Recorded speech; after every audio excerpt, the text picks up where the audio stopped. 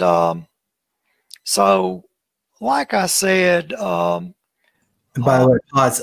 Johann Fritz has actually mentioned that they embed the barcode right into the genetics, so it's not like you can just get like you're going to need some kind of special technology that's not available to the public to figure out who these clones are that were attached to these barcodes. But go ahead. well, that's what I was saying. When your group got infiltrated, I wouldn't worry too much about that because, like I said, they can be weeded out. And these shapeshifters, you know, if they haven't got that barcode on them, they can be weeded out. And but I'm all for one thing is resetting everything back to the way it was. And I know there's a lot of people that love the United States, but hey, having worked at Camp Hero, having witnessed it firsthand, that their history has been tinkered with, along with their religion as well. It's just a big head game, is all it is. All right. So I guess the next question, planetary corporations, you said they're going to go bankrupt. I mean, if they've been supporting the secret space program off-world, couldn't they just migrate off-world? There's more economy. There's billions of people off-world right now because of all the time travel. They've gone back in time to set up colonies. Right now, planet Earth is almost insignificant to them. Well, I'm glad you pointed me in that direction because we can get on with the Captain Dallas and the Nostromo story now. Let me kind of tell you how all that leads into this. Back when I was in between Camp Hero and Nellis Air Force Base, I went and talked to one of our guests out there at Area 51, and I was in between jobs, and having come back from Vietnam, I couldn't hold a job. It was just a real hard time for me, and so when I was talking to our guest out there, I said, well, I cannot fight as fast as you can because their reactions, their nervous system's about 4 times faster than ours are. And I said, well, I want something quiet. I want to make a little money and I want to be able to help, and I said, wouldn't it be good if I could get a job, hauling cargo? And like if somebody broke down, their spacecraft became disabled, I could render some aid to them. Because I have gone to crash sites with, aliens, in need and rendered assistance. As a child, I grew up like that, trained in rescue and recovery. So my teacher said, well, they was going to fix me up with a company called Wayland Corporation.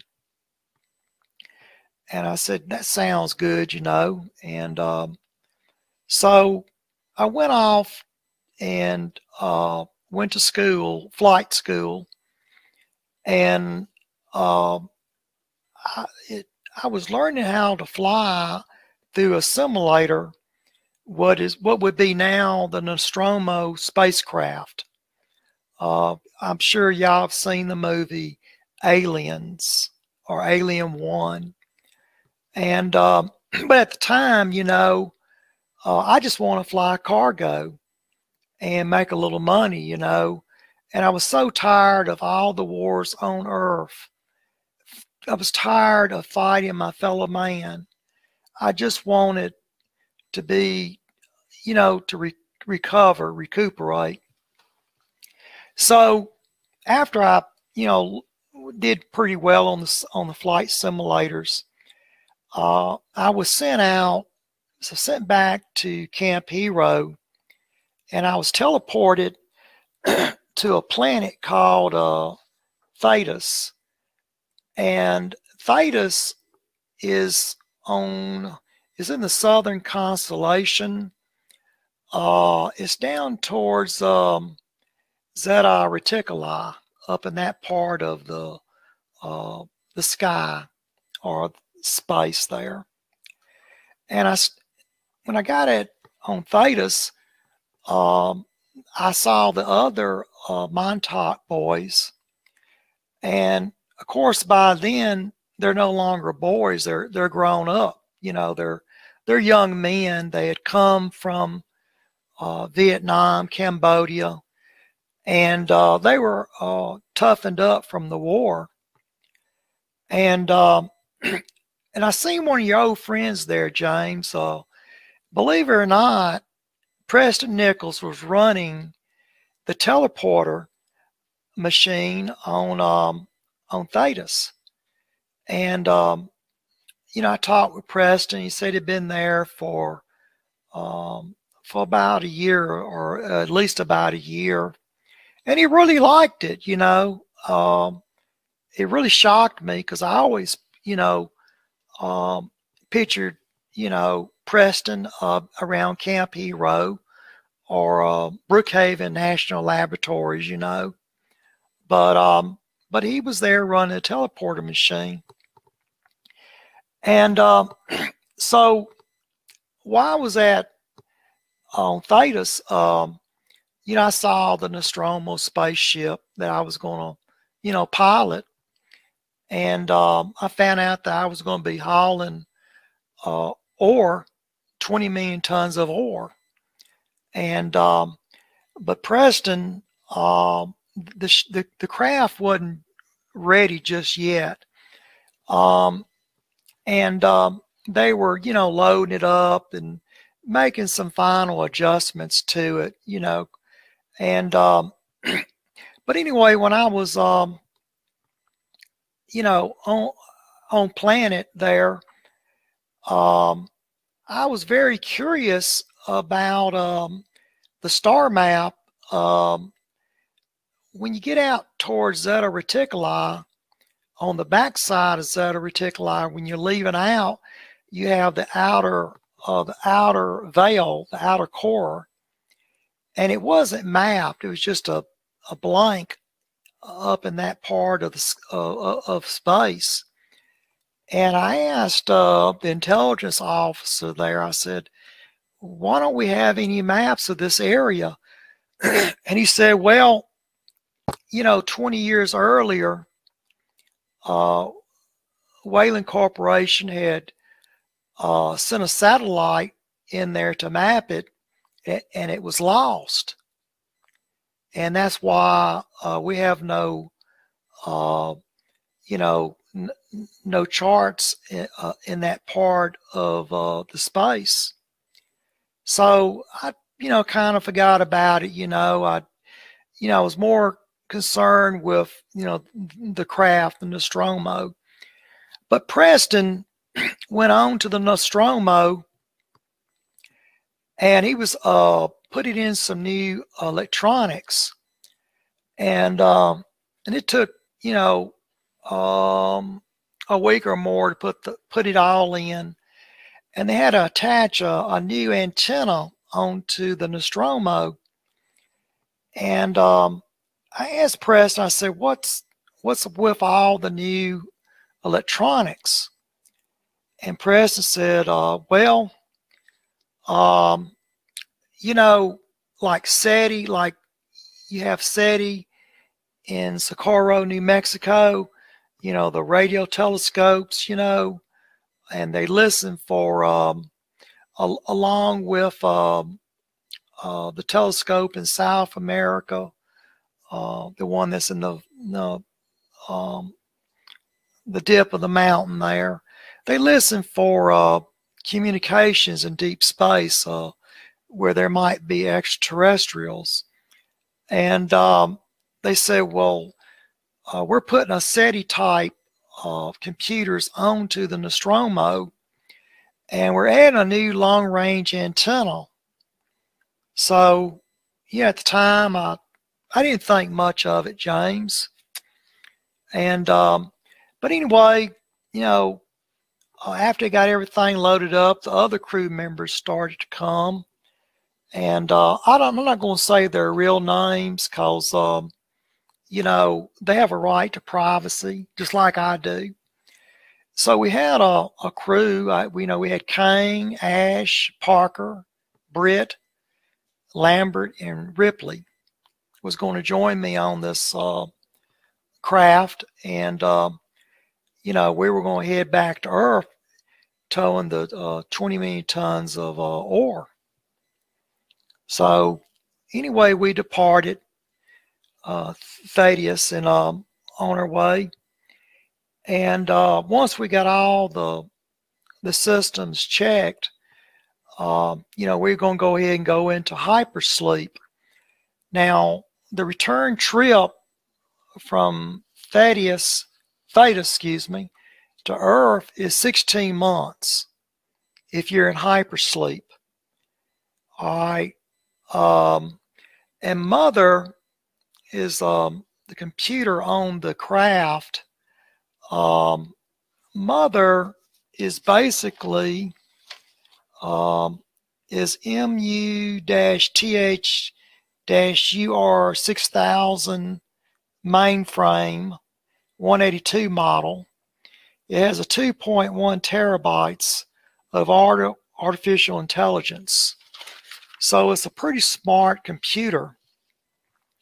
And that's the main computer. There's another backup computer on a deck below that, B deck. That's 2 terabytes. So anyway, once we ran all the systems checked, you know, the ship flies itself.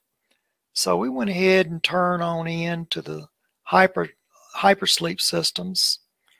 And next thing I know, you know, the systems, you know, woke us up. And I was thinking, you know, heck, you know, we're nearing Earth, you know. And Lambert went down, and, you know, Lambert's one of the navigators. In fact, she's one of the best navigators I've ever seen. And Lambert came back and told me, she said, Captain, we're not near Earth. And I said, what's going on? And she said, well, we're nowhere near it.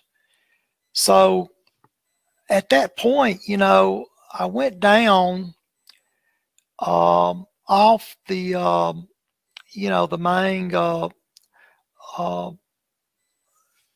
know, where we, you know, the main chamber, and went into, got the key and opened up the room and went on in and sat down to Mother and, you know, typed in, you know, the interface, and, you know, to try to find out what was going on. And so anyway, when I, you know, interfaced with it, I had a message come up, it's a special order 937. Well, you know, I knew it. 937 is kind of, you know, it's something's up, you know. It's like you're in a nuclear silo and you get, you know, a certain code.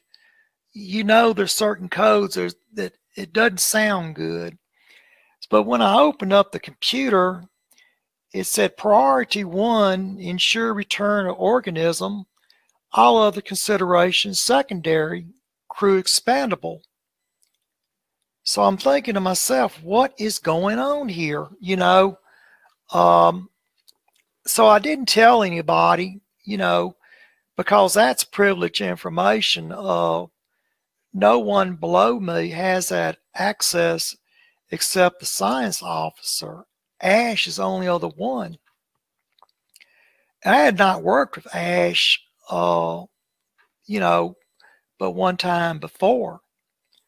And everyone else, you know, was new to me, you know, because they had never been on the Nostromo either. So, you know,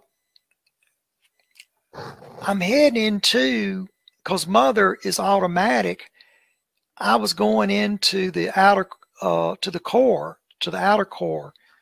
And I ended up approaching a planet called LV426. Now, at that time, it was given a number. There's no name to it at that point. It's just LV426. And I'm thinking in the back of my mind, you know, hey, this has got to be that satellite that was mapping 20 or so years earlier that got lost. And,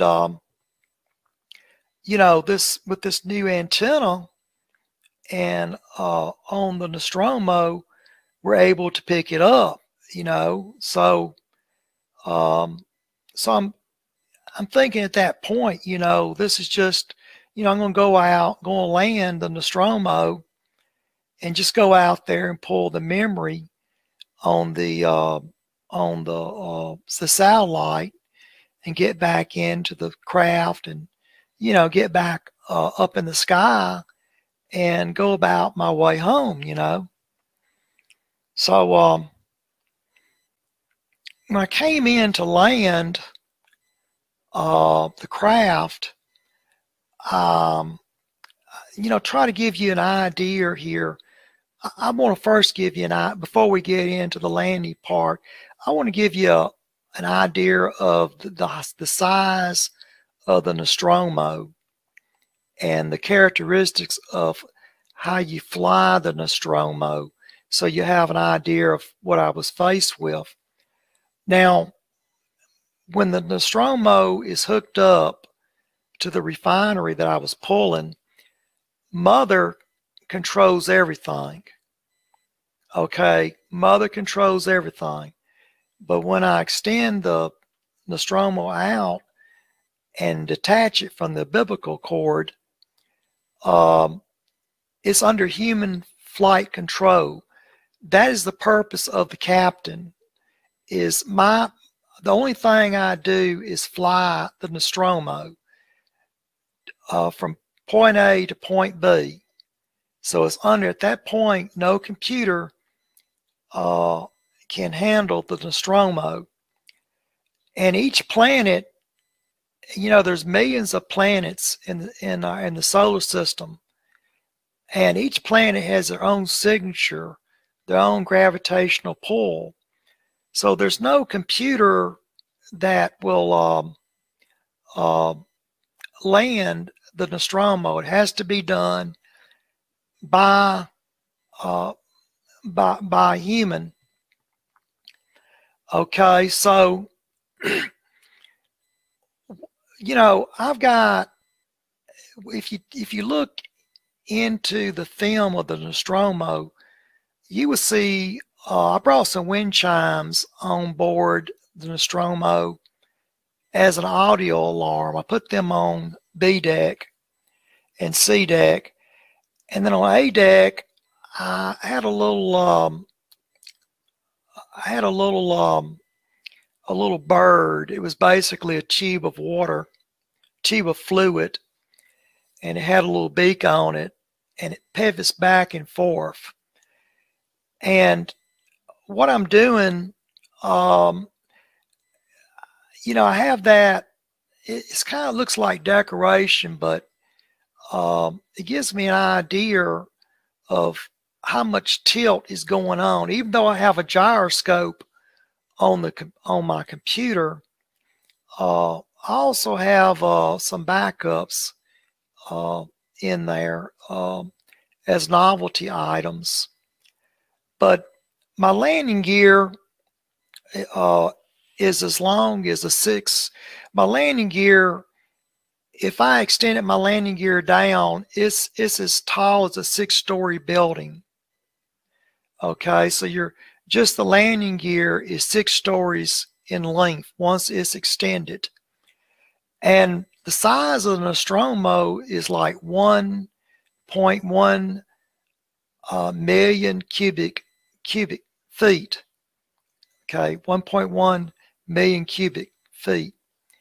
So if you put the Nostromo, if you had to compare it, it's as long as a super tanker in an ocean.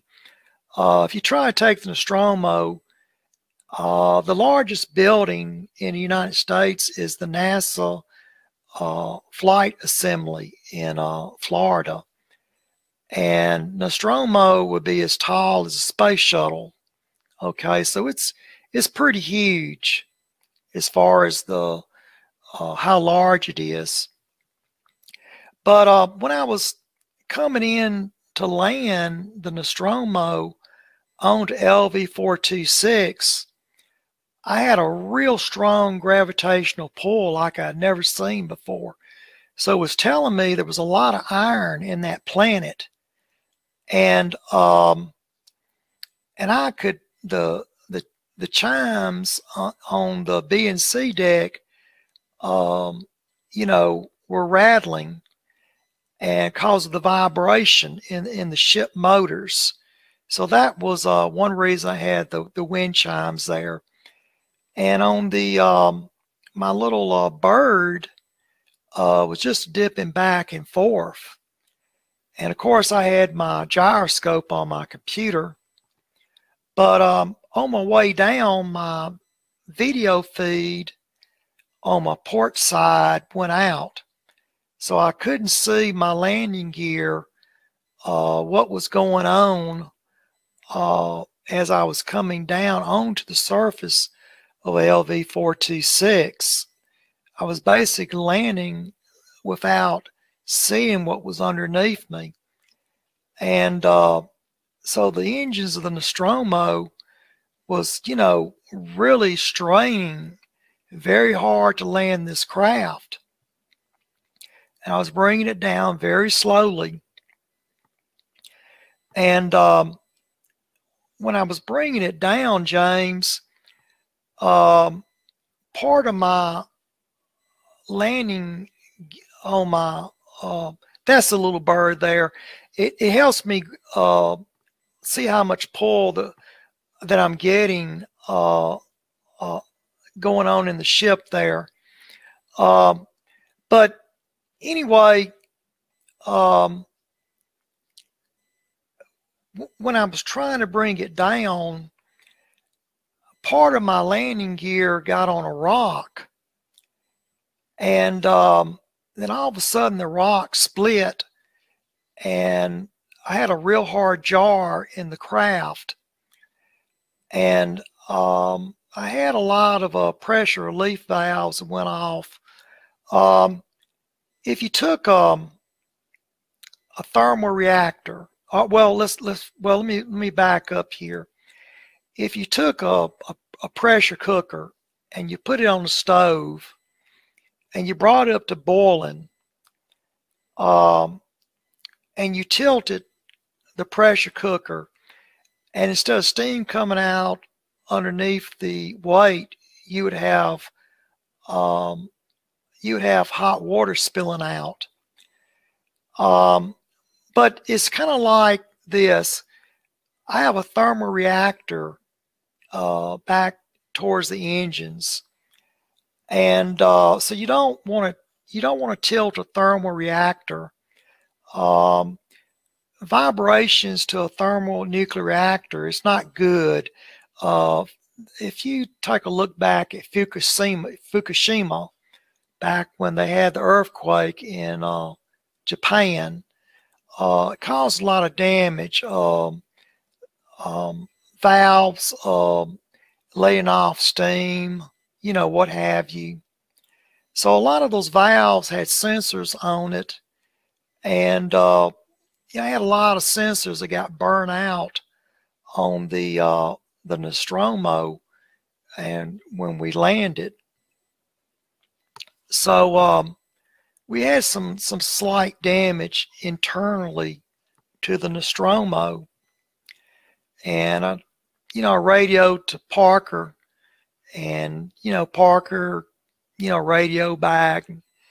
He told me so many hours, but it was enough time where I could go ahead and depart the craft and go out to go get pull the memory on this mapping satellite that I believed that had gone down. So Britt and Parker was going to stay behind with Ripley, and Parker and Britt was going to take some parts out of one of the scout craft. We had 2 scout craft on the Nostromo, but we took parts out of one of the scout craft and used it to make the repairs to some of the sensors that were damaged by the sudden jar to our reactor. But while I was gone, I took Lambert and I took Kane with me, and it's about, I don't know, maybe about a 2-mile hike, 2.5 mile, 3-mile hike from the Nostromo to the satellite, and it was slightly before sunrise once we started off walking to the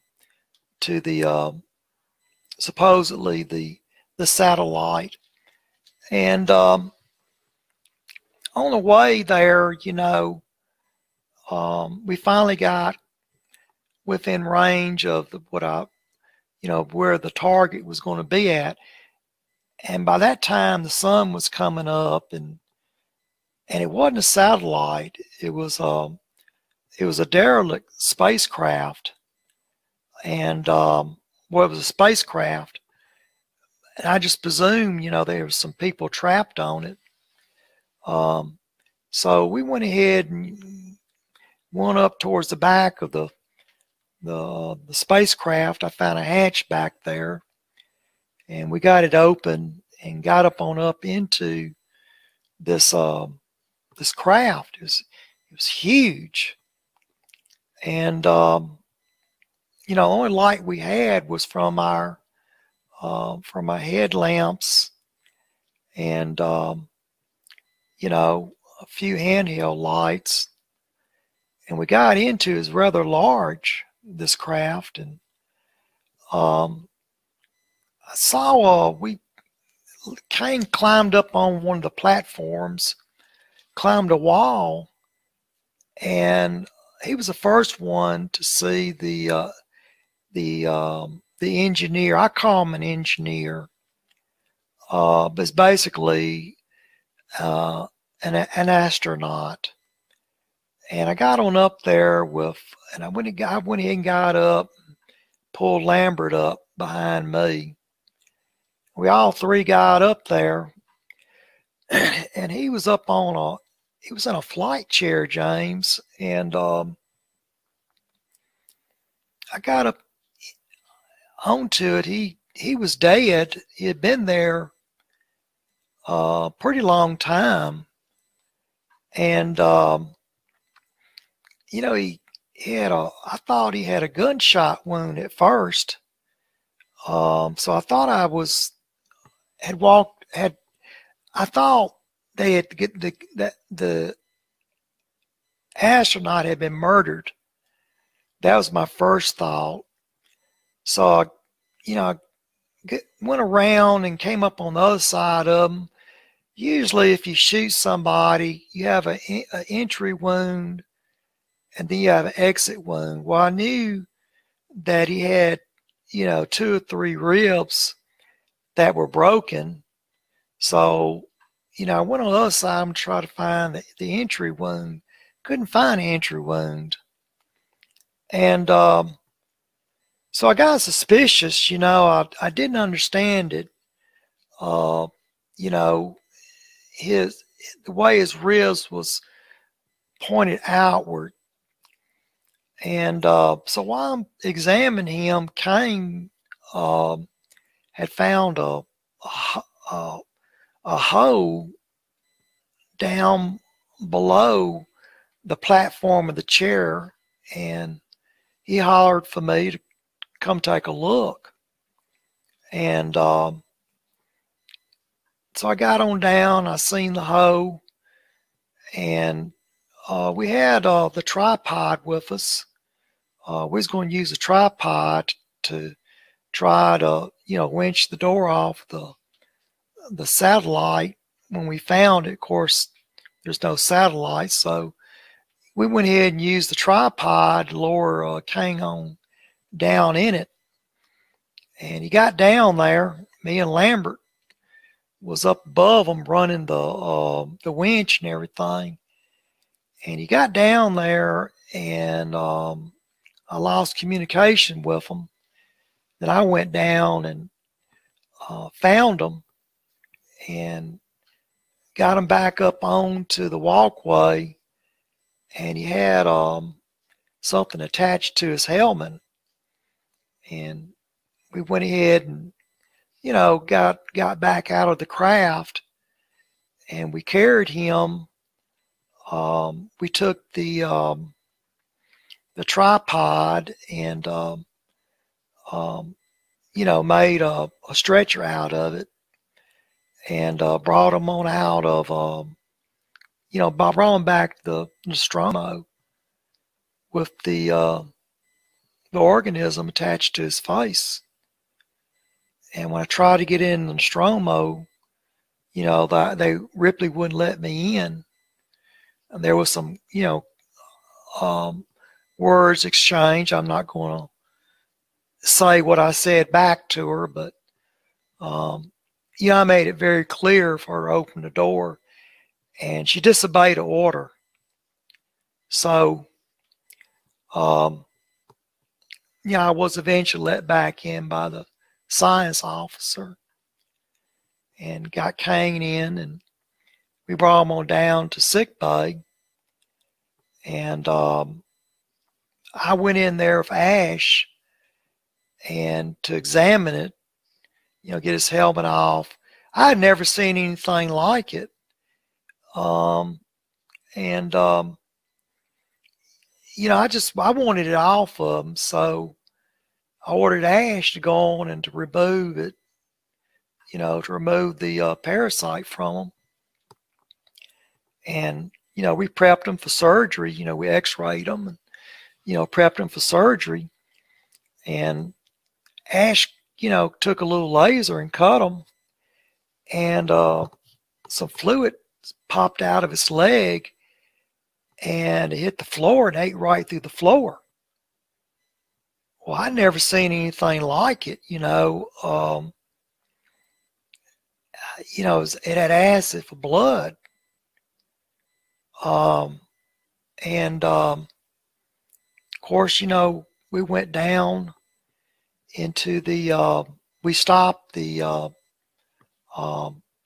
operation at that point, and we went on down, and it ate through A deck and B deck, and stopped on B deck. It was trying to go down to C deck, but it stopped pretty much on B deck.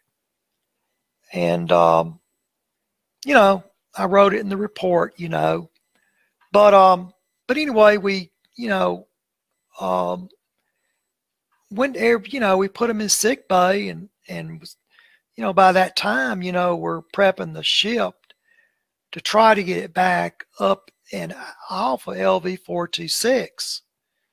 I just wanted to get out of there. We didn't have any video leads on B and C deck. I just wanted to get gone.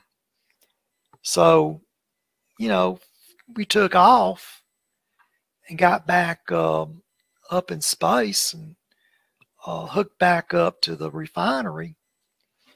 And wasn't long after that, that Paine came out of his coma, and the creature, fell off, and brought him down to the galley. Was going to feed him. We're just glad, we just get out of that place, get back home. But that's when the nightmare started. I mean, it got all in there, and was eating. Next thing I know, he's having some type of epileptic fit.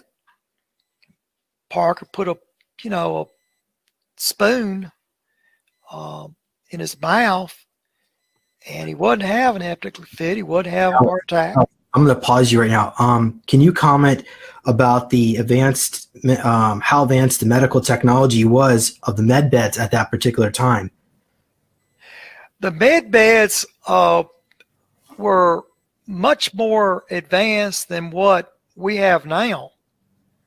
So why didn't it detect the parasite or able to extract it? Well, it had not fell off of its face at that time, and the egg, see, the once it attaches itself to you, it can take anywhere from 16 to 20 hours before the egg matures. Okay, now from the time that it attacked him, it probably took us, because to carry him from that spacecraft back to Nostromo by hand. We lost, I mean, it was getting dark. It was dark when we got, we started out 20 minutes before dark, and we spent a good part of that day just trying to get back to the Nostromo, carrying him. So, we had lost probably a good 8-9 hours just trying to get him back out of the hull back to the Nostromo. Okay, so we're looking at about 8-9 hours from the time that just to get him back onto the Nostromo, and then by the time that we got off of the planet and got redocked back to the refinery, it was around about 15-16 hours before the parasite fell off his face. Now, the egg may not have traveled down the orifice into his chest. Now, he did have a dark spot on his lung. It looked like blood when I first saw it. So, I guess that was the cells that we were looking at. I had a good 3D picture of him, and but the egg had not started. It may not, from the first time that we ran the scan, the egg may not have came down the canal into his chest. All that it had in his chest at that point was it was a real dark reddish color, like a real dark maroon, kind of an orange looking color in his lung. There was no egg there at that point. But once the fluid got down into him, because his lung was warm, it was a perfect environment for whatever this parasite to grow. Okay. This parasite grows real thick. I mean, grows real fast. It just had not built any mass when I first ran the scan. Okay. When the scan was first ran. But you have to remember, we didn't have an operating bed on the Nostromo like you had on the Prometheus. I've been on the Prometheus when Mr. Whalen was on there. We didn't have that type of med bed on the Nostromo, if that answers your question there.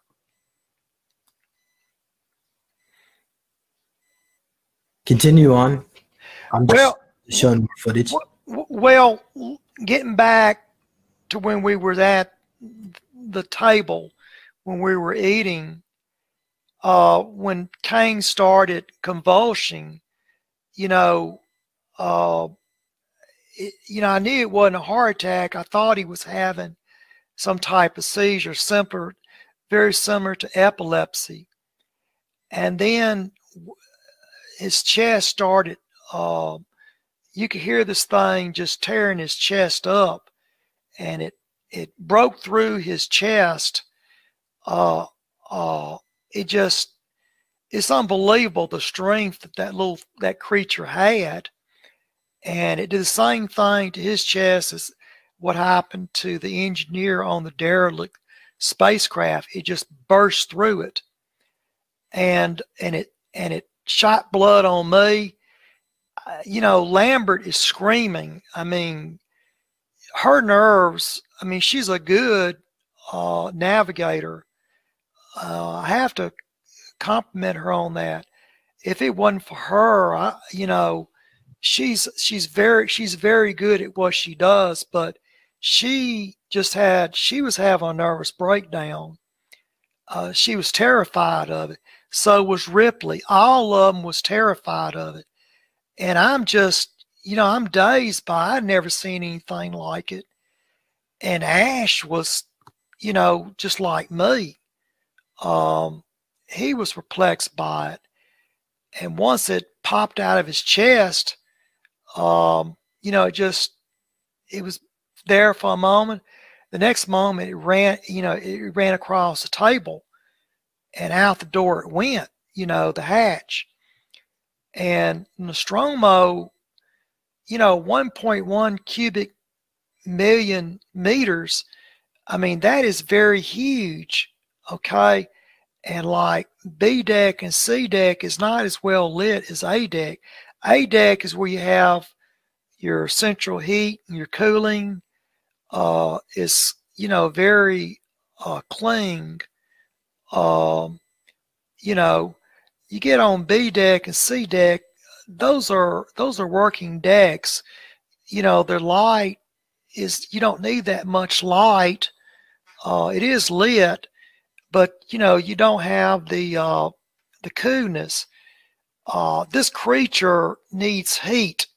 So once it got off of A deck into B and C decks, I believe the heat accelerated the growth. Okay. It seems to need a warm environment. Okay. Is its native habitat volcanic planets? James, I don't know where it comes from. All I knew was that the eggs, when I went down into the craft, the derelict craft, it was almost like it was tropical down there. It was like, it was almost like it was like about 120 degrees. It was very, very warm and very, very moist. So the eggs had to be kept warm and moist. Okay. Now, when it got off of A deck, B and C deck is warm. Now, in the Nostromo, we have water tanks. If you watch the movie you'll see kind of like a little bit of water coming out of the engines. The water causes the heat to expand. It gives it more power. But we have just real vast amounts of water. So there's a lot of steam down there, you know, on these decks. And but once it got down there, you know, I went back to Mother, and you know, was trying to find out what was going on, you know, and you know, I couldn't at the time. I couldn't call out. I had so much going on, so I went ahead and went into the. I didn't want management to know what was going on, because at that time I didn't know enough to tell manager what had happened. I'm still assessing what's going on around me. So I went into the computers. I wanted to find out more about what was going on about Special Order 937. And I went in and I gave you know, the emergency command override, Special Order 100375, where I could go dig, you know, deeper into the computers. And you know, I try to ask it different questions. How could I, you know, isolate or kill it? And it would just it would run me around in circles. It wouldn't give me a clear answer. You know, it did not know. You know, there's at that point, there's no. I can't even pull from the computers, because nothing like this had ever been seen before. Okay, nothing like that had ever been ran across.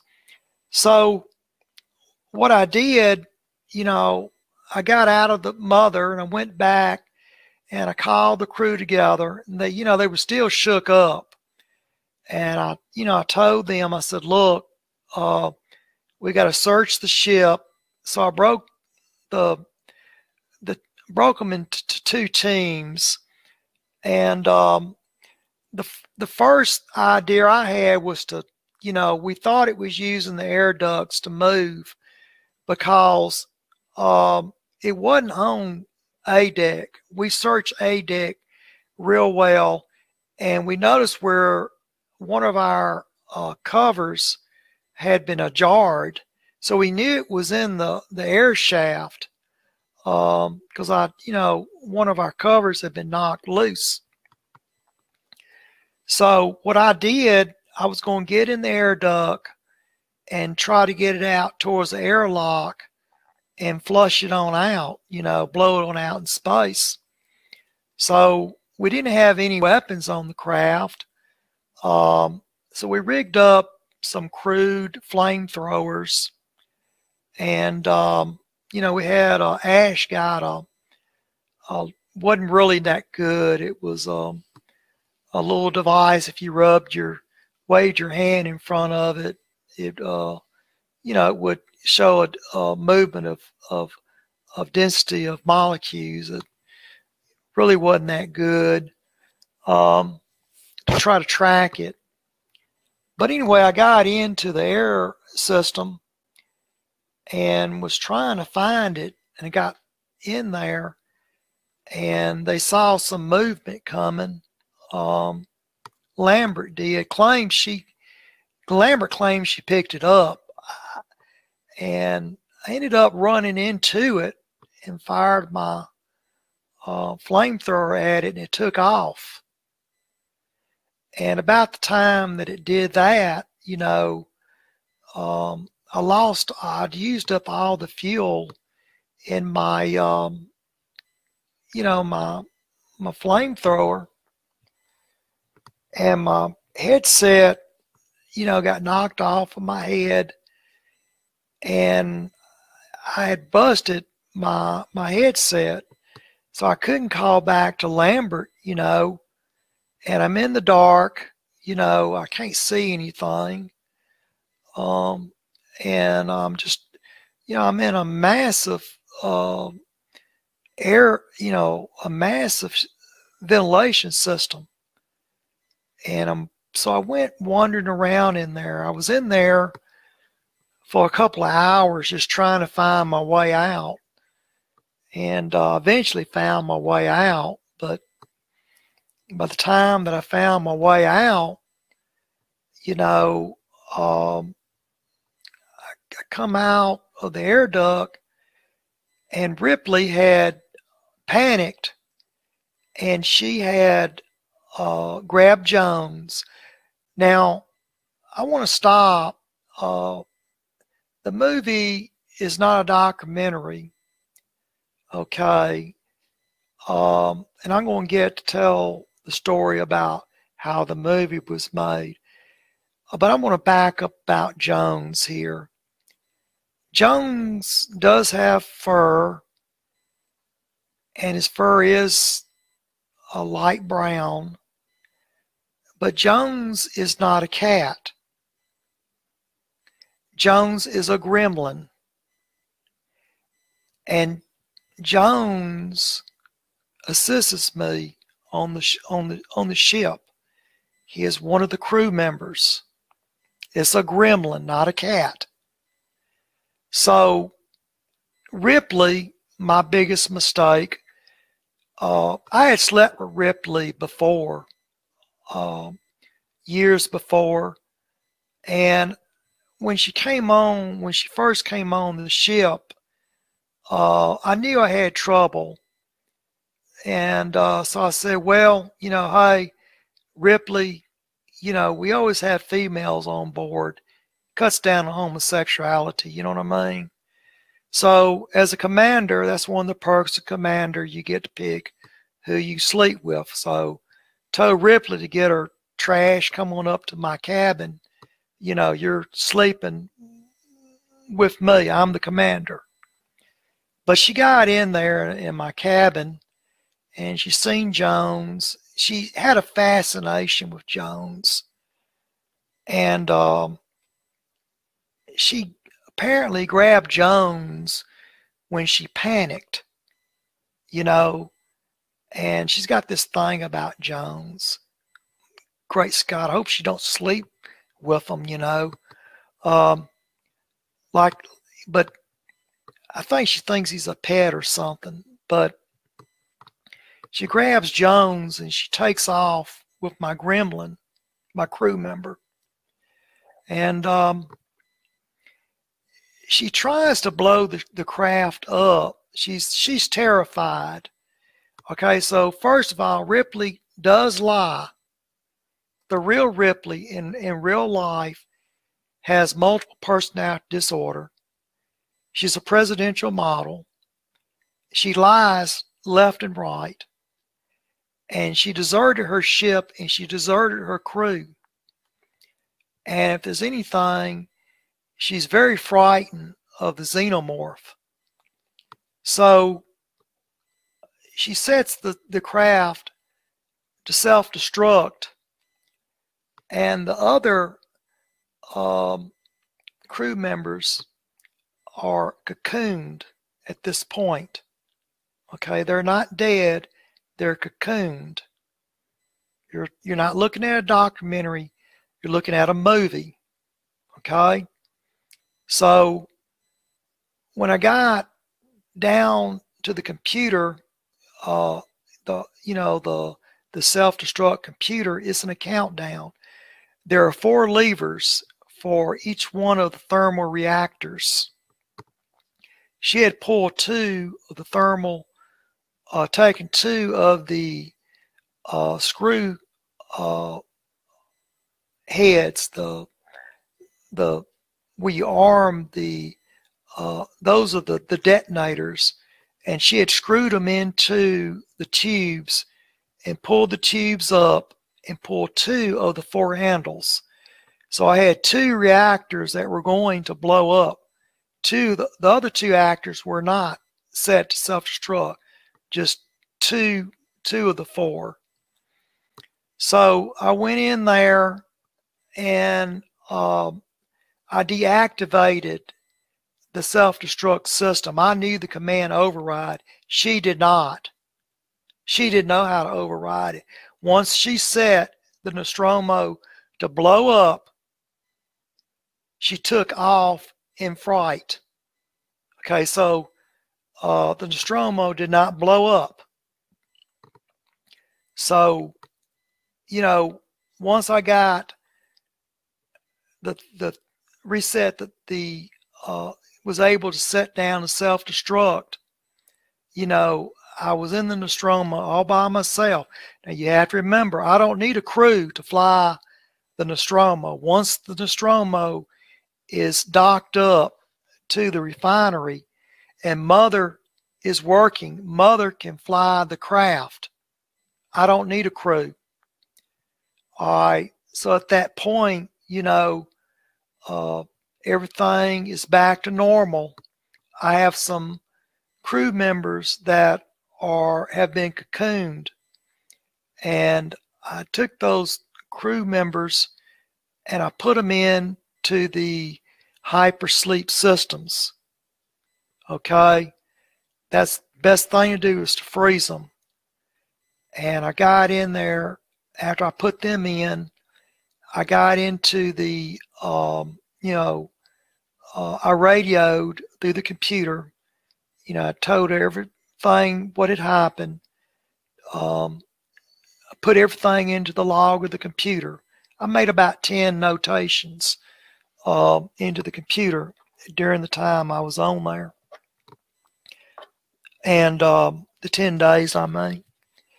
And so, anyhow, Mother returned to Earth. I believe it was somewhere around Antarctica. We have an air traffic control station in Antarctica. And when Mother was basically stationary over Antarctica, the company boarded the craft, and they took me, Lambert, and Parker, you know, Kane. Well, Kane's dead at that point, but I'm talking his body, okay?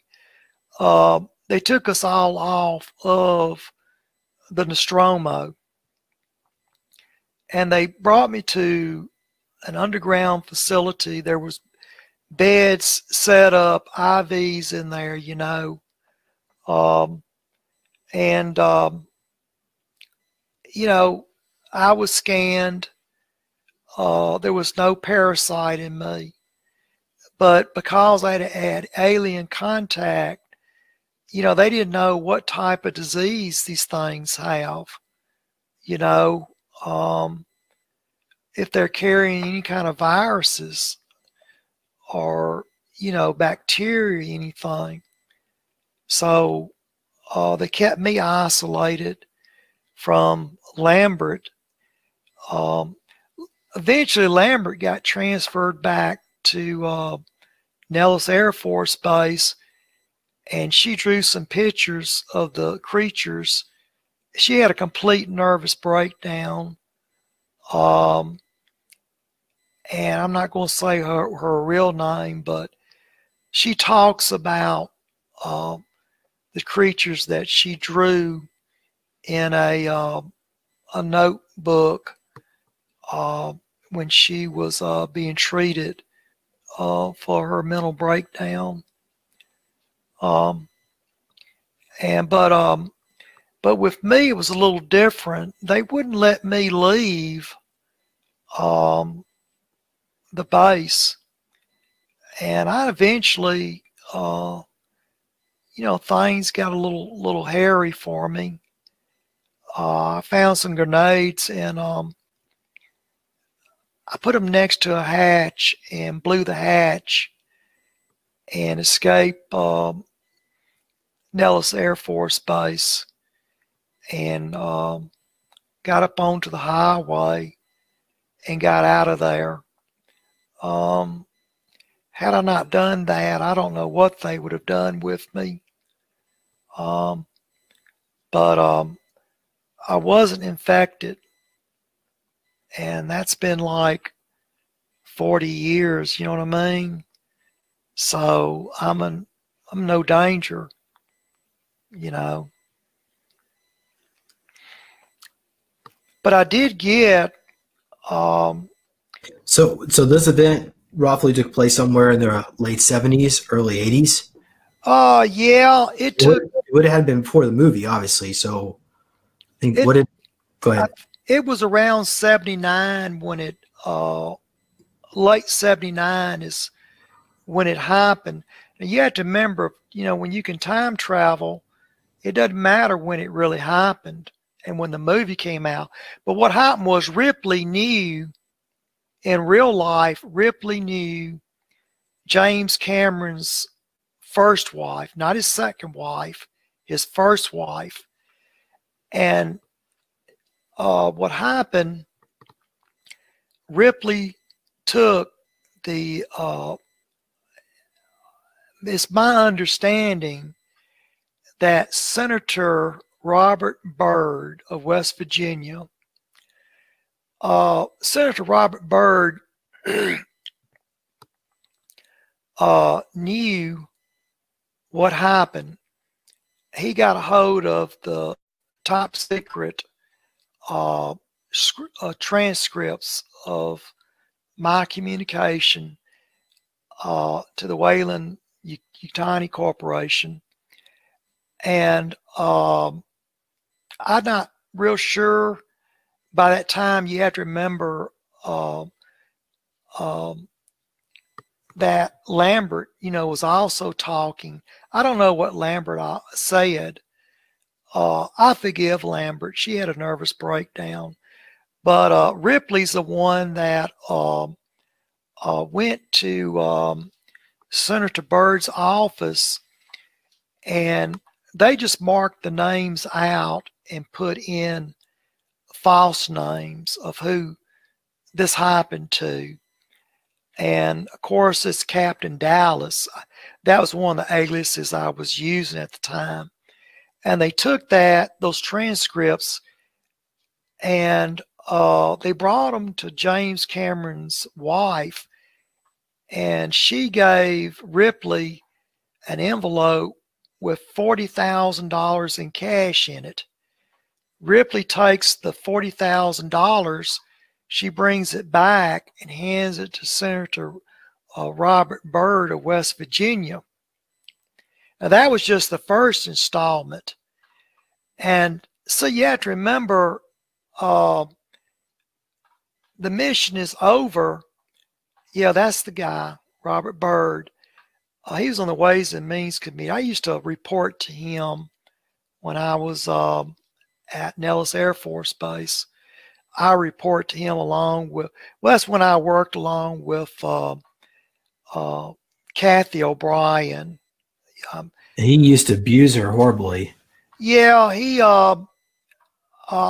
it wasn't for me. He would have killed Kathy. I like Kathy.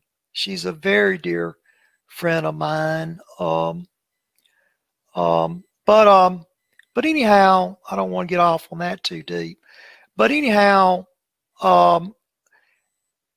when they get a hold of the transcripts of what happened, you know, they can get artists and they can draw up these what the spacecraft looks like, and they can draw what the creatures look like. And you have to remember, these movie stars, they're all sitting around, and, you know, everyone's out of work. And when they created Alien 1, I think it cost $10 million to film the movie, pay the actors, you know, set the props up, all that. But just in the first few weeks at the box office, they generated over $100 million off of that $10 million. That's not counting about the toys and the T-shirts and the mugs that they came afterwards. And these, you know, you can still go to like Amazon.com and buy the DVD. So they're still making money off of, they're still making money off of it. But no, Ripley's a deserter. Was there an android in that film? Yes. Now, I'm glad you brought that up about Ash. There's a cat. They're saying that. Yeah, well, that's it's not a cat. It's a gremlin. They also made films off of gremlins because of that. Set off movies off of Jonesy. But getting back to Ash, when I worked with him, I noticed that when I ran certain tests on the Nostromo, his eyes would twitch a little bit. And when I worked earlier with John Teeter, now, John Teeter, I had said earlier to you during this interview, you know, he was from Florida with the 177th. And, you know, he knows a lot about cyberdyne. You know, I had always heard, you know, there was synthetics, but Ash was really the first one that I met. But when I would run certain radio frequencies will interfere with him. If you ever took a radar detector, James, and you drove down the road with it, and you got next to like a mall or a grocery store that had an automatic door opener, the frequencies from that door opener interferes with your radar detector. But frequencies like that can interfere with Ash. But I knew something wasn't right about Ash. But see, Ripley knew how to work on Ash, so she knew. I think she brought him on along with her. Now, interestingly, when Ash did malfunction, he wrote up a magazine. But what had happened before Ripley got on the craft, I think it was Larry Flint. And I'm not real sure about it. It could have been the Hustler magazine. Ripley had done some posures for, you know, naked, you know, spreading herself, trying to make some money.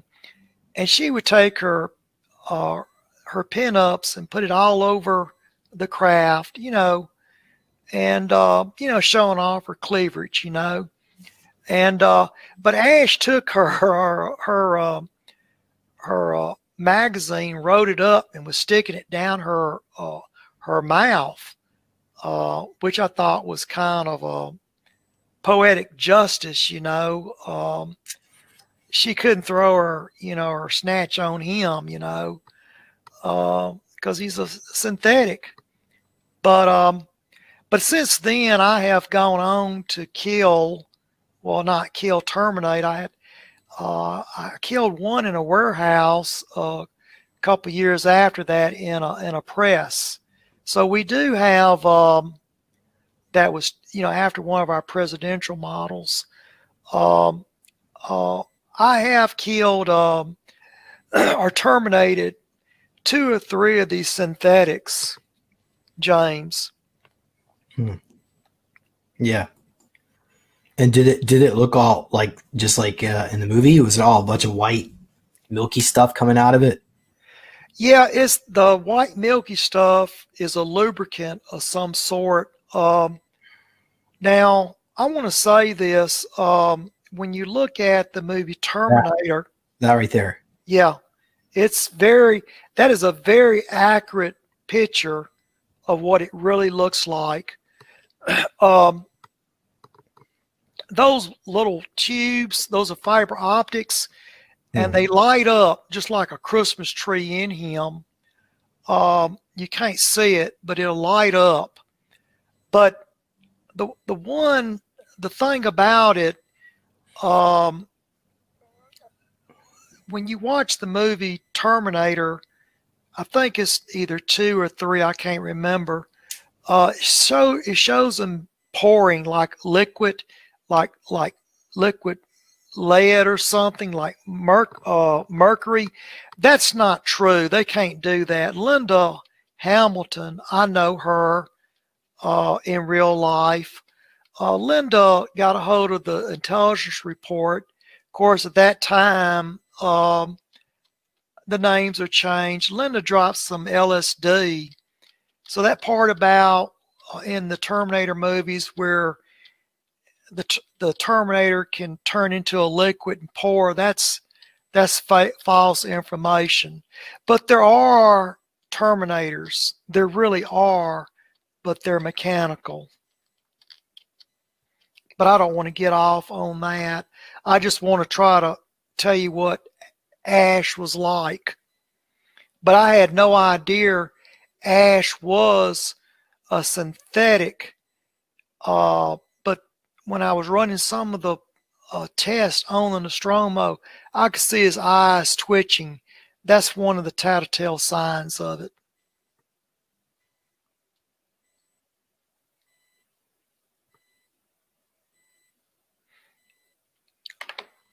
Are you there, James? Oh, I thought I had that. Sorry. Yeah. So, does anybody have any questions from the audience members about this particular topic? Rather, okay. So somebody say who Ash is. Ash was the synthetic organism that was embedded into the crew. I guess you said Ripley put that. So Ripley was working with high-level people within Weyland Corporation, and at the end result is they brought the extraterrestrial Xenomorph back to. I guess did they actually bring it down to planet Earth into Antarctica to study it? Yes, it's been brought back. I didn't. I left out a little bit there on that alien, the Xenomorph. If you watch the movie, you see it moving real slow at one point, extremely slow.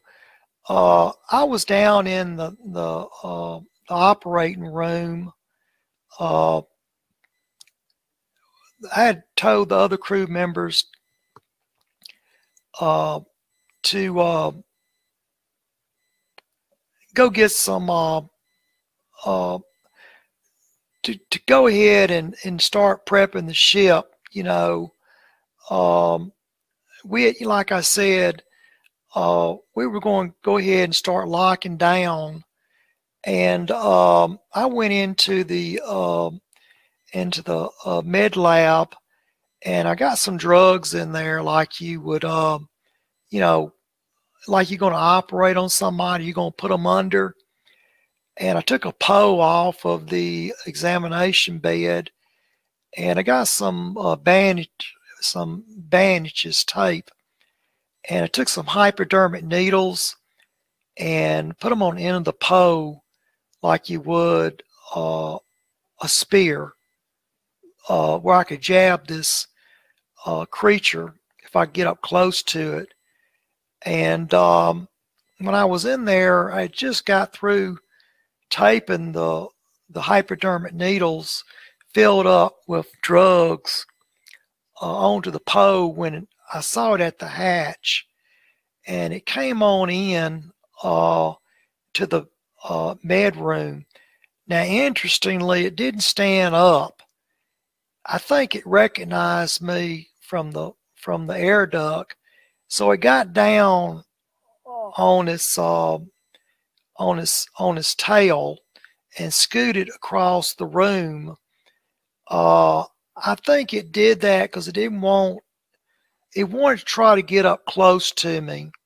It didn't want to seem aggressive, But at that point, I knew it was aggressive because it had already attacked Britt down in the engine room. And the amount, how fast it grew within a few hours. I mean, this thing was just, I mean, it was growing at a rapid rate. It was over 7 foot tall at that point. But where would it consume food in order to make it grow like that? I think when it attacked Britt, it absorbed nutrients from his body. At this point, you have to remember it had not been studied. We're still assessing. Things are happening so fast that we can't assemble what's going on. It was attacking the crew, killing the crew so quick. Okay. And but see it, when it came into the to the med room, I got between it. There was the bed, the examination table, and I went around the examination table and I poked it before it could stand up. And because had it stood up, I knew it was going to jump over the table. So I wanted to get it before it could stand up. And I poked it with the syringe on the pole and pumped in, you know, a good bit of narcotics. And then at that point, I done got 2 big valves of drugs in it. And it was still on the floor, you know, it was trying to get up. And I grabbed some more hypodermics and start, you know, taping up on the pole. I hit it maybe about 4 or 5 times, James, with different, each time I hit it, I was pumping up more and more with the drugs. And the more that I pumped it up, the slower it got. So if you watch the film, you do see it moving real slow because it's drugged out. And at that time, I'm able to get a net over it and to get it locked down. Okay, I had to get it isolated. But I want to get back and I want to say something here about Ripley. When you do look at Alien 2 and 3, it shows her fighting this alien. That's not true. Ripley is a spy, okay? I've been knowing she's been a spy for a long time. And so I keep my eye on her. But she's very frightened of this creature. And she does not fight this creature in any of the future films. You have to remember, they're not documentaries. They're movies. There is some truth to those movies.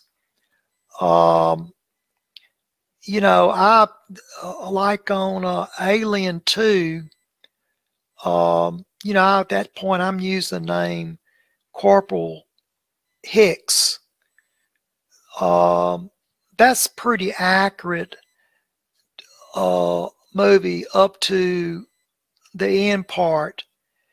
So even though those reports are still being filed of, you know, what's going on, she's still able to get access to those reports through Senator Byrd's office, and she's able to manipulate it and have the movies made. Now, when I realized that the movies had started coming out, they all just started coming out at one time. It was too late. She had taken about 3 dozen different files down there with me, and sold all those files to movie producers, and she was making money off of this. And like I said, if you had 10 million could make 100 million, would you not? I mean, would you not take the script, put in your hand, and make a movie? I mean, if you could do it, I mean, yes, $90 million profit, you know. So that's what happened there. Did you ever get any money? No, I didn't know anything about the movies till she had gotten. When I saw the first movie, I couldn't find out where she went to. She disappears, and then she'll pop up somewhere else. And then by the time that I could try to find her, she disappears again, you see. But everybody in her real life, people that know her, she turns on everybody, and she lies constantly. And so when these super soldiers look up and they see a movie, and they start freaking out, and they say, well, how I'm having these flashbacks, and you know, how do they know all that? Well, yeah, because they're taking the intelligence files and they're selling them. And that's what's going on here. All right. Well, we can go down some other movies another time, but I got a few questions here about the Alien series. Yes. How similar was the Xenomorph to the one in the movie? The one that you saw? Exactly. How big do they actually grow to when they're full grown at maturity? Perhaps maybe a queen. The queen can grow pretty large. You know, when I was on, when I went back to LV 426, and I want to say something else here. There's a big difference between Space Force and Colonial Marines. Now, Space Force is something created by President Trump, this past administration that you just have. Okay. Space Force is something totally different. Now, when you see Colonial Marines, the Colonial Marines are the Montauk boys all grown up. I am or was with the Colonial Marine Reserve. That was part of my contract. And the Colonial Marines are not, it's not the United States, it's the United Americas. There's no more borders, okay? We know the United States is illegal. There's no more states here. There's no more North Carolina. There's no borders. There's just the United Americas, okay, James? But when you see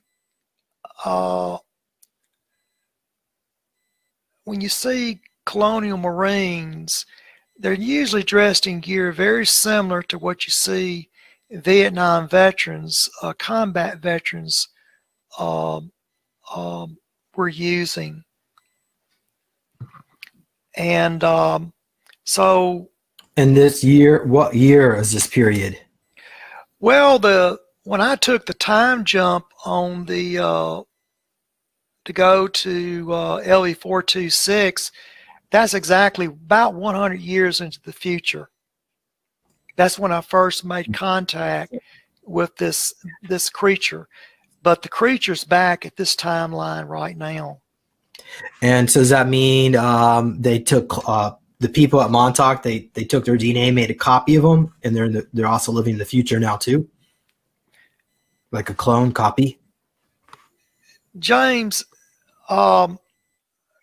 you know, it's a real touchy subject you're saying there. All Colonial Marines do not. If you watch the movies, you see them having dog tags. They don't have dog tags.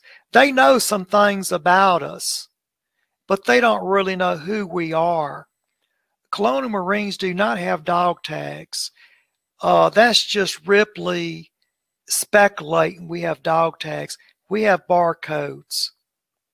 On my barcode is on my right forearm, and it doesn't. If you looked at my right forearm, you wouldn't see it. But if I went to Nellis Air Force Base or Creech Air Force Base, whatever you want to call it now, and stuck my arm underneath a special light, it would glow my barcode. So when your group was infiltrated by this what you call Okie guy, he didn't do any damage. He got around a few of y'all, but he would have been spotted very easy. He never would have made it on a craft. But had a company man seen him, there's a place called Flooring. It's 161. It's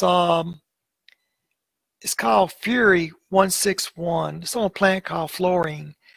Flooring is a planet Alpha Thetis there, and it's a prison colony.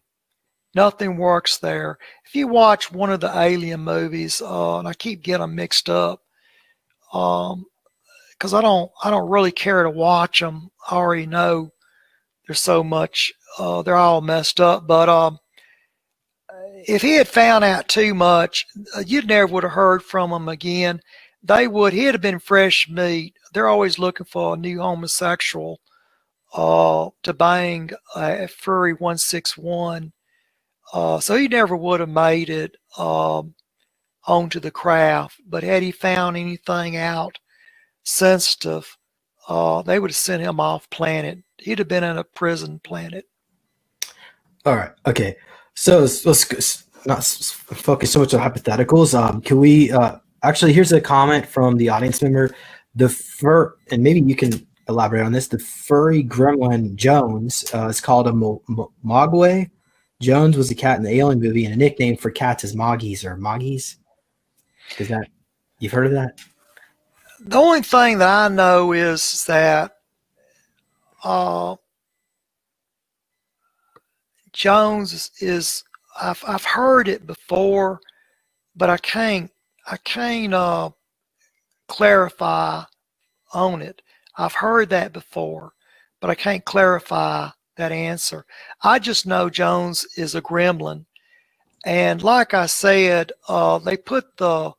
they try to make as much money off of what they know of us, and so they put the cat in.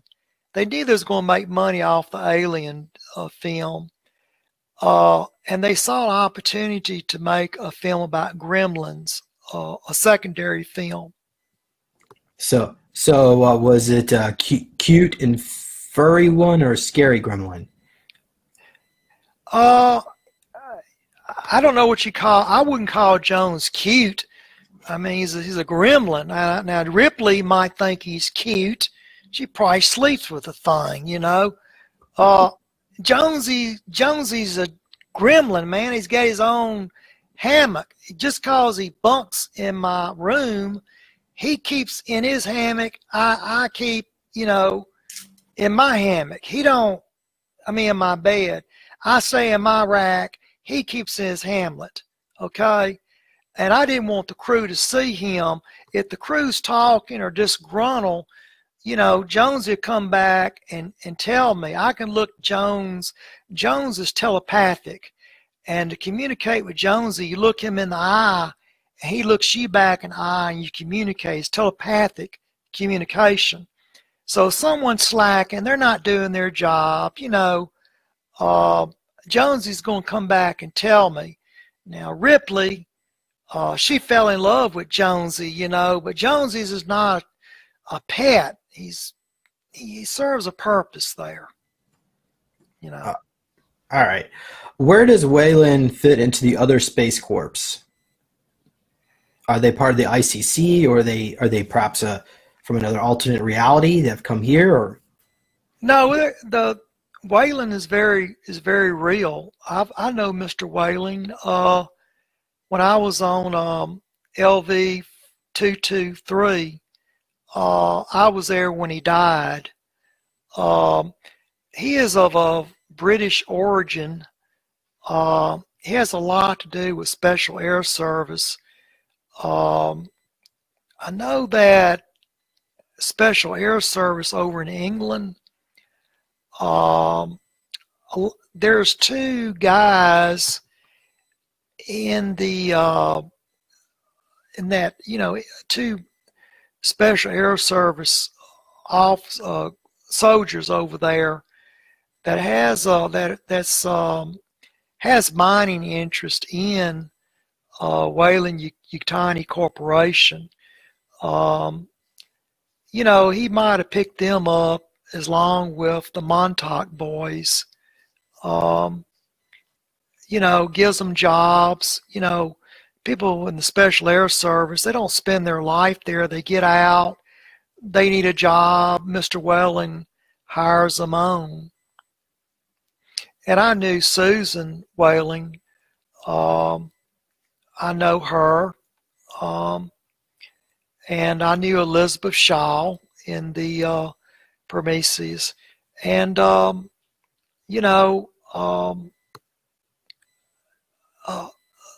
that show's pretty accurate, except for the ending. Elizabeth Shaw did not take the axe and attack the engineer. It was me. Elizabeth is a pilot, and I have no doubt. And the actor that played her was spectacular. Elizabeth is just like that in real life. And if Elizabeth can find them, she will. Okay. Next question. How similar was the face hugger to the one in the movie in terms of appearance? Exactly. And was it exactly just as fast? Like, if that thing came at you? Even faster. It's incredibly fast. It's that's one thing. In a way, I don't want to watch it because I'm not. It makes me relive it. Okay, I can function in society. I'm just saying that when you go through that, you carry the experience with you for life. Well, Jimmy, did you ask them to wipe your memories before they return you back to civilian service or duty? No. I'm one of those individuals that if you tried it, it just don't work. I've been tased several times, and it always comes back even stronger. I have that. Even when I was in Hanoi being tortured, when my intelligence officer was captured, I was only 11 years old when I was captured, and I was taken by train up through Cambodia. I got real ill, almost died in an internment camp out in the jungle. That's when I met President Ho, and President Ho never tortured me. It was the Chinese that did it. But even the Chinese couldn't break me. Thank you. Well, let's go back to this one here. Actually, I forgot I could press this button here. But was Lambert blonde, and was she a civilian after being discharged? And that's from Jacob. In real life, Lambert has blonde hair, but she dyes it red. And she's had Lambert can channel. I used to channel with her spirits, with her, and she is she has incredible ESP abilities. We're able. If I put her in one room and I got another room, and we did took cards, she could guess the cards in another room. So she has telepathic abilities. She's an enhanced human being. And yes, she does have the barcode in real life. Looks like she died in the movie. So are you saying? No, she didn't die. You have to remember, it's a movie, not a documentary. Now, I have no doubt that Ripley would have killed her had she had the opportunity, but I was able to override the computer. Now, had that craft blew up, and, you know, it would have been devastating to the Weyland-Yutani Corporation. I was not going to let that happen because, one, I knew we had came up against a superior creature, and like I said, the Colonial Marines, we fight off-world. We're not going to fight our fellow man. We're going to fight off-world, and yeah, you know, we're a mess. We're misfits. Okay, so we're not super soldiers. We're rejects. We are, you know, we're just Montauk all grew up. Okay. Going to Sean here. So many people are interested about this gremlin. The Jones. What could you describe? Maybe just the facial features. Well, how tall is it? Jones is about 11 inches tall. He could be about 12. You have to remember he's got fur. You know what I mean? The fur of the cat is exactly like the fur on Jonesy. I call him Jones. I think his name is Jonesy. I just call him Jones. And Jones is about, like I said, about a foot tall. He's slender. He has 2 arms, 2 legs, and he's highly intelligent. He's, you know, he is really something. He's not like the gremlins you see on TV or in the movies. They make them look like the cute little furry things, you know. But Jonesy, you know, if you knew what a gremlin was, if you've been around them, you know, there's something. You just have to experience it. Let's go back to, so was Lambert discharged as a civilian? Yes. So she's theoretically still alive today, possibly? Yep. She's alive and she is well. I have not talked to her. She has since remarried. She has gotten on with her life. I would love to sit down and talk to her. And if I ever had to do it again, and I hate to say it, I would take her over Ripley anytime. And she is a wonderful person.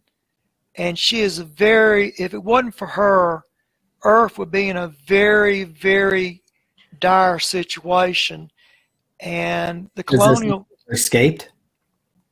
I'm sorry, what'd you say? They have escaped, the Xenomorphs escaped into the general population? No, they have not escaped. We're studying them, and we know how to fight them. Now, the Space Force does not. What Trump has created has never came across them yet, and hopefully they'll never come across them. All right. Did you ever go back to the derelict ship where I guess the eggs or the face? Not to that particular derelict ship. Now, if you watch the movie Prometheus, when we land on LV-426, there was a host of ships, like a underground landing pad there. Were several ships there, and the synthetic was damaged during the fight with this with the engineer. Elizabeth Shaw, and I have to say it to her, I think she's a wonderful person, and I miss her dearly. All right. Well, let's see if there's any more questions. Some of my comments here. Jacob again. Ricky, listen. For sure. Jimmy says CCP monkey steamroll everyone. Actually, I wanted to show a picture here. Rather not a picture. It's a drawing. Let's see if I can pull this one up. Let's see. Give me a moment here. I sent this to you, but I don't think you got it yet. So I'll just share it on the screen and just do this. Here we go. Mecha Kong. So I can't read Cyrillic, but I wouldn't know anything about that. What they look like. I've never seen anything like that. Okay. Well, we can go more into that. I like to learn more about that in next show, but let's stay. All right, let me just check here if there's any more good questions, and then I think we'll just call it a night. This was a very fascinating journey here into this other aspect of reality that we're told is fictitious, but evidently it's based on a true story. Oh, here's a good one. Would you ever go back and do space missions again, if you could, and why did you stop?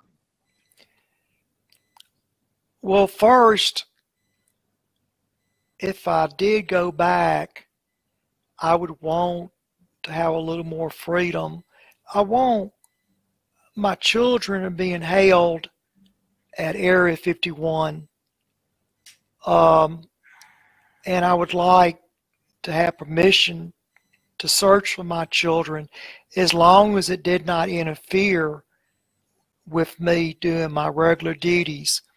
I like surveying different worlds, collecting rocks. I love being a pilot, but I'm not here to serve the United States government. I am a colonial Marine, and I care a lot about Earth. And yes, I would go back, but I would not bring Ripley. No, that I didn't have no control over her.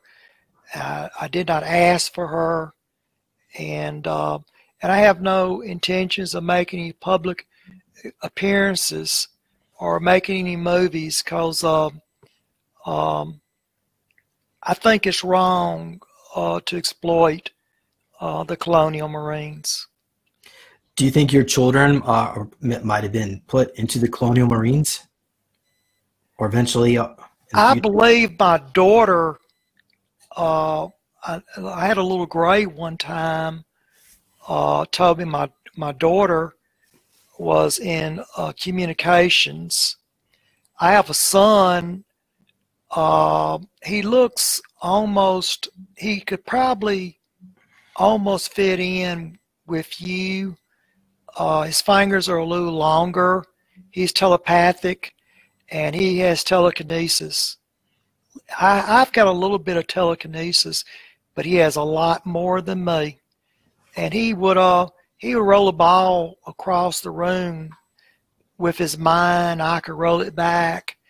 And the Navy out at Nellis Air Force Base has hid him from me. His name is Daniel, and he has blonde hair. I've never seen him. All right. Another question about Jonesy. What do you think? Does Jonesy have a family? I don't know. I never got personal with a gremlin. I mean, I just see him as a crew member, like,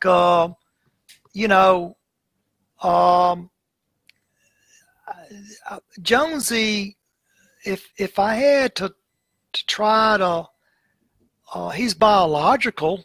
I mean, he's bound to have a mother and a father. I I'm told that they come from around where Tibet is in China, is what I'm told. Maybe from another alternate reality or dimension. Yes. Why bring those aliens there? Was it for the telepathic abilities? I'm sorry, could you back up and be a little What? more clear? Why did they bring Jonesy there? Was it for telepathic abilities? No, I believe Jonesy has been on that craft before our crew ever arrived. He's probably been out. One of the strange things about the Nostromo, some of the writing in the computers and on the particularly on the self-destruct panel that Ripley tried to use is both in English and in other languages. It's multilingual. Other words, you could be French, you could be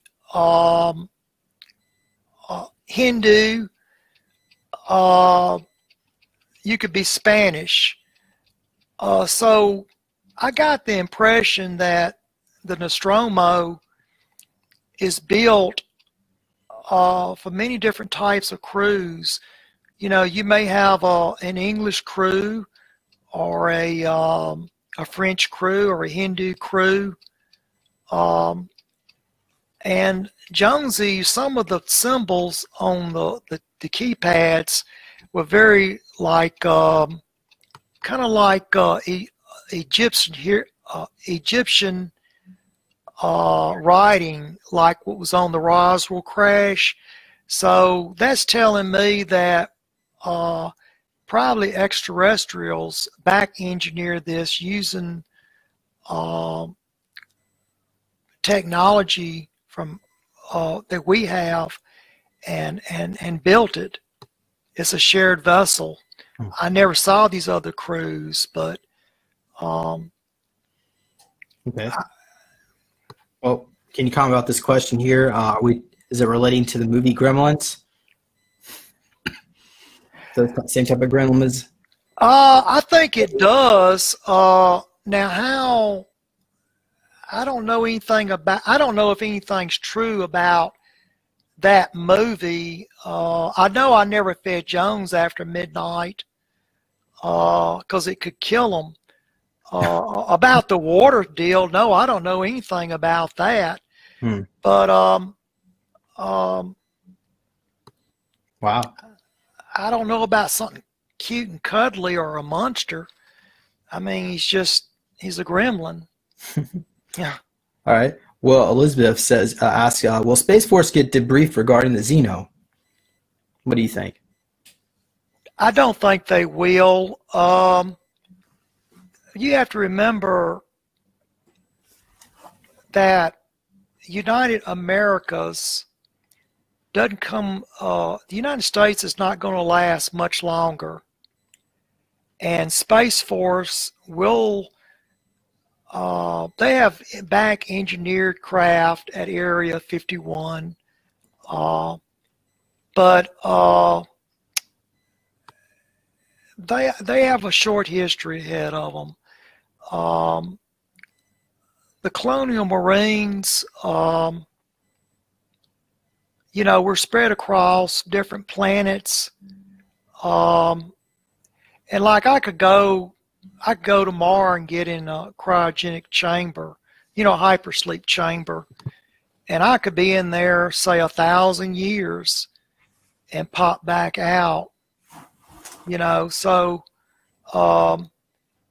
I believe some of us are, you know, preserved for future generations to fight xenomorphs. Yes, I believe we are. Here's a quick question. Did the derelict ship look like the one in the movie? Yes. Okay. All right. It looks like I had one more question. It is much larger than the Nostromo. And the Nostromo is pretty doggone large. You said Nostromo is like the size of a super tanker, an oil super tanker. And Yeah, it's the size of the space shuttle. When the space shuttle's hooked up to the massive rocket tanks, the two massive rocket tanks that the space shuttle sits on, it's the NASA Space Center in Florida. That building, that hangar where they house the NASA rockets, it's the largest building in the United States. And I can just barely get the Nostromo in there. So this derelict spacecraft Nostromo is 1/10 the size of the derelict spacecraft. Wow. All right. So we're coming back to this. Just real quick, what do you say? Everybody falls. There's not going to be a China. There's not going to be a United States. There's not going to be a Russia. It all falls. And right there, do you know what percentage will survive? Very, very low numbers. When the Georgia Guidestones was built, I was there with the men that built it, and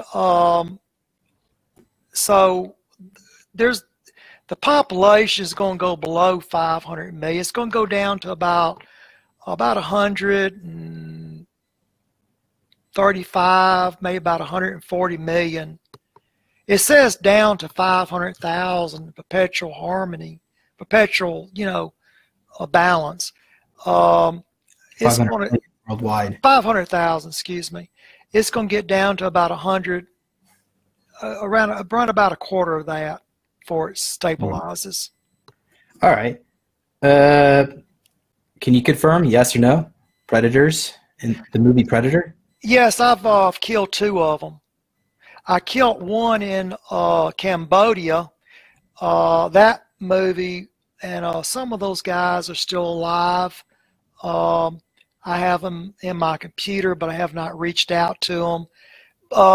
What they did about the one that was killed in Cambodia, that movie was rewrote where it was killed in South America, but it was technically killed in Cambodia, and I killed it. Go ahead. Yeah, let's save that for next time. Let's save it. All right, because we're running really a little bit longer than normal here. A quick comment from Ricky: a space shuttle is 200 feet long, and the oil tanker is about 5 times longer than the space shuttle. So I think the Nostromo will probably be a bit bigger than the space shuttle, probably. If it's true. I'm talking about there's 3.3 cubic million feet in the NASA space building. So I'm talking cubic feet, not height or width here. Okay. The Nostromo is 1.1 cubic million feet. All right. Well, let's go ahead and leave it at that. Do you have any other final comments you want to make? No, I'm just, I have no intentions to go public as far as meeting with any of the super soldiers. I don't consider myself a super soldier. I'm just a pilot who came from Area 51 and worked at Camp Hero, and I'll leave it at that. Yeah, someone was asking about Arizona Wilder, when we also had some information about the guy that talks about reptilians in the UK. What's his name? Ed Ike. I know David Icke. Yeah, we can go. I've been knowing David Icke since he was 17 years old. Yeah, we'll save that for next time, though. Sorry, everybody, but yeah, this show's gone on long enough. So, thank you all very much. Thank you all for listening. Be sure to subscribe to this new channel now, evidently, And also visit my website, supersoldiertalk.com. I have links to the videos and also some other posts, as not just Super Soldier Talk. I find other posts on there related to this topic as well.